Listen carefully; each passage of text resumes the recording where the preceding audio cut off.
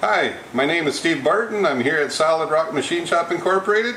Today we want to look at some measuring tools. I think everybody's familiar with depth mics and some of the technology they have now that they have where you can use digital indicators rather than a depth mic work up pretty good. Today we're going to show you both.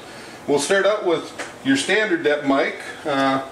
This I give to my son, but when I started the trade, it's a Starrett set. It goes from 0 to 12 inches with these different rods. You can pull, unscrew this, pull one rod out, put this rod in there, and it will give you a different inch setting. You can get all the way up to, I believe maybe it's 6 inches.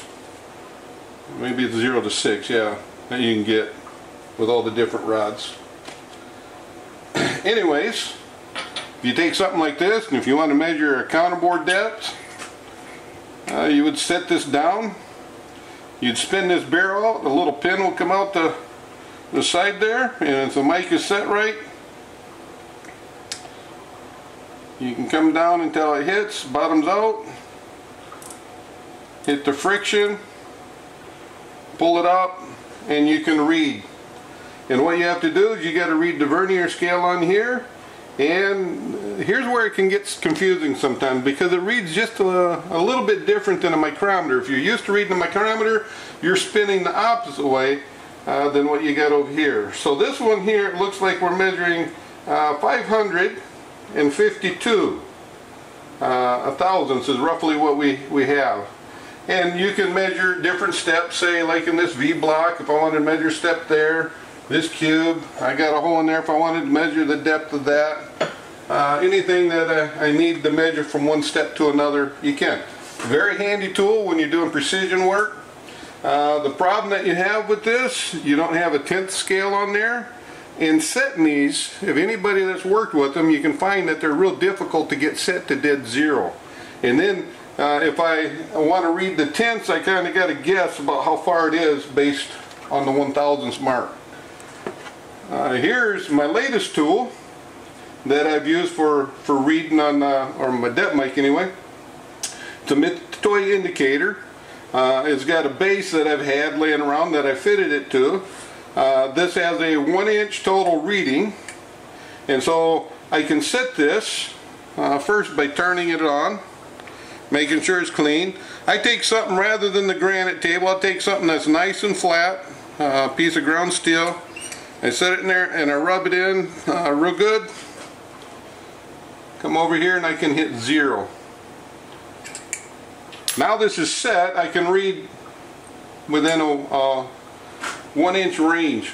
You just come down, you can read 552 1/10. We're getting pretty much the same reading we had with the Starrett, but you can see how much easier and faster. Plus I read the number, no more of the 25 thousandths errors that you get because you're used to reading your micrometer rather than your depth mic. You can come up any steps that you want to measure. You can read 268, that's what it is from the top. 288, very fast, very accurate.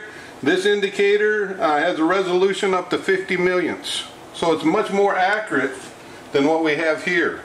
And the thing, if you set gauge blocks and set the accuracy on it, you'll find that it's right on the money. It's very close. What do you do when you need to have something that's further than the 1 inch travel? I don't have all the rods, but you can buy you a set like this. You can unscrew the tip here. You can screw this in here. Screw that tip in.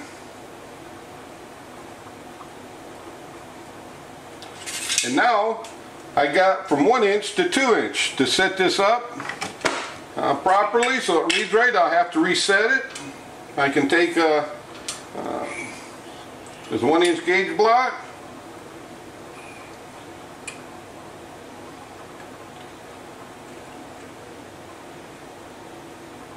set it up, re-zero it. Now I can read between 1 inch and 2 inches. I can pull that one off, pop this one on, and I'll be able to read between 2 and 3 inches. Then I can take this one, add it to that. I can read between 3 and 4 inches. If I had a complete set, you can just keep on going. The other nice benefit of this, you can see this tip has got a flat bottom. It works good for shoulders and stuff like that, but sometimes you might need a different style tip. Here we have a tip that's rounded. Another round tip. Here's kind of a relief tip. What I may do in the future, to get a small diameter, I may cut that off so that it's a smaller diameter than that, so I can get in some tight spots.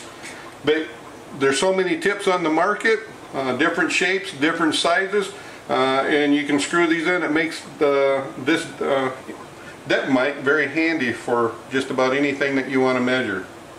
Well, that's it for today. Thank you for watching. See you next video.